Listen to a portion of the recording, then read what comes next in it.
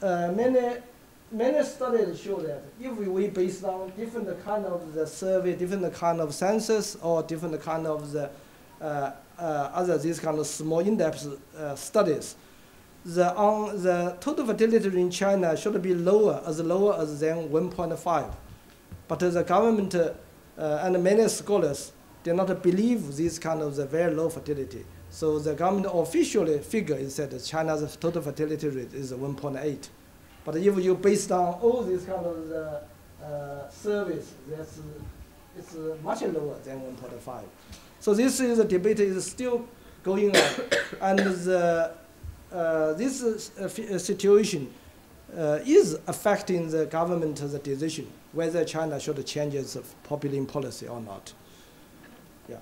So that's the general fertility pattern over the last half a century. Of course, this kind of the region, this kind of fertility is not homogeneously across the whole China. In China, actually, we have the many different. For example, in Shanghai, the total fertility rate has been as low as 0.7 over the last more than 10 years, but it's remained as 3.5 in Tibet, in Xinjiang, in some other part of China. So that's you will find this kind of the very largely differential fertility across China, across the rural and urban areas. So this definitely this kind of regional pattern, regional diversity of the fertility, mainly caused by the socio-economic development. So in the coast area and in the urban area, relatively developed and people's reproductive behavior are much more modern compared to the people living in the rural areas and in the remote areas. Furthermore, this kind of regional diversity in fertility is heavily affected by the China's differential in the family planning policy. Well, now, usually when we call the China's family planning program, we call the one-child policy.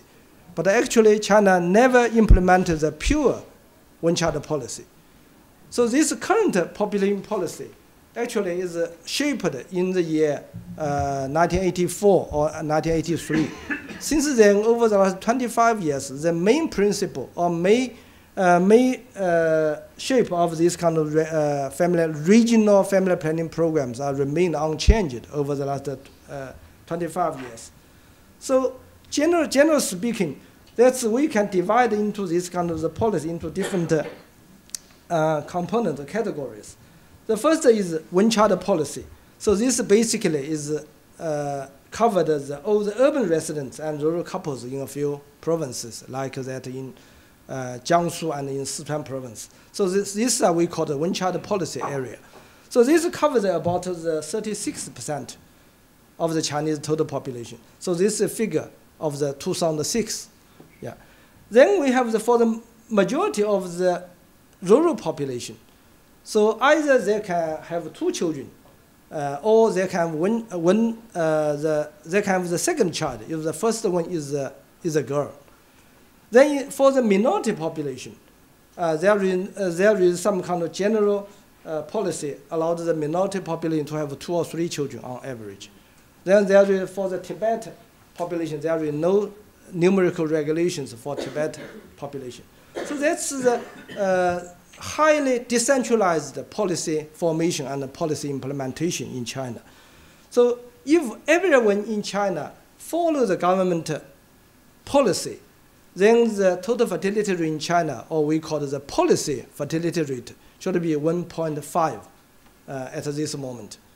That's in the year 1990, the policy total fertility rate should be 1.62. But because over the last 20 years, more and more people become urban residents, and more people should follow the one-child policy, that's regulations. So now the policy allowed every Chinese to have 1.5 kids. So it's sometimes the one-child policy is a term, oversimplified term, sometimes misleading. But anyway, we just use the term one-child policy here.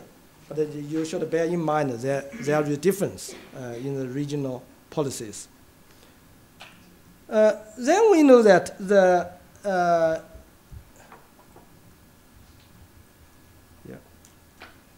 China's population in the future will continue to grow. Although in China at this moment we have already, the fertility rate is already at a very low level. Here I show two these kind of the assumptions. One is that total fertility rate remained at the current level, official level, 1.8. So in that case, China total population will continue to increase up to the peak will be the 1.47 billion. So it's about the 120 million more Chinese will be born if we base on the current fertility level. Then, if the policy was relaxed, so it means on average Chinese couple can have 2 children for every Chinese couple. Then total Chinese population will reach about the 1.6 billion. So and the peak year of the Chinese population growth, if the 2 children per family scenario, so Chinese population will continue to grow up to the year 2050, then stabilized, then decline. But if we maintain the current fertility rate, then it will reach the peak of the Chinese population around the year 2035, then stabilize it, then to decline. So if the, but of course there are another kind of the projections that, okay, if we based on the 1.5 fertility, then total Chinese population will reach something like the 1.4 billion, then stop grow, then the stabilized. In what year? Then will be around the 2025. Yeah, so if we assume that the total fertility rate is 1.5. But of course, if the 1.5, we based on that projections, 300 years later, the total Chinese population will be only 75 million total Chinese. So that's some kind of scenario, projection scenario. Then I show you the government population target. It means by the year 2010, within 1.36 billion, now it's definitely we can reach that target. By the year 2020, around 1.45 billion. So that's the government target.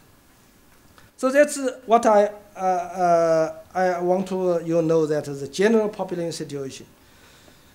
Then, in addition to this kind of population size and population growth, Chinese population actually is the aging structure. Age structure of Chinese population is changing very rapidly over the last half a century.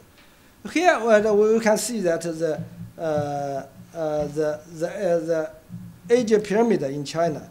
So this is the PDF version. So this cannot be animated, but actually my original PPT can use the animation. So actually we can see that in the 1950s, China's age structure is very typical, the pyramid-like, because the bottom is very big, the top is very small. But with the years to pass, the Chinese population become older and older.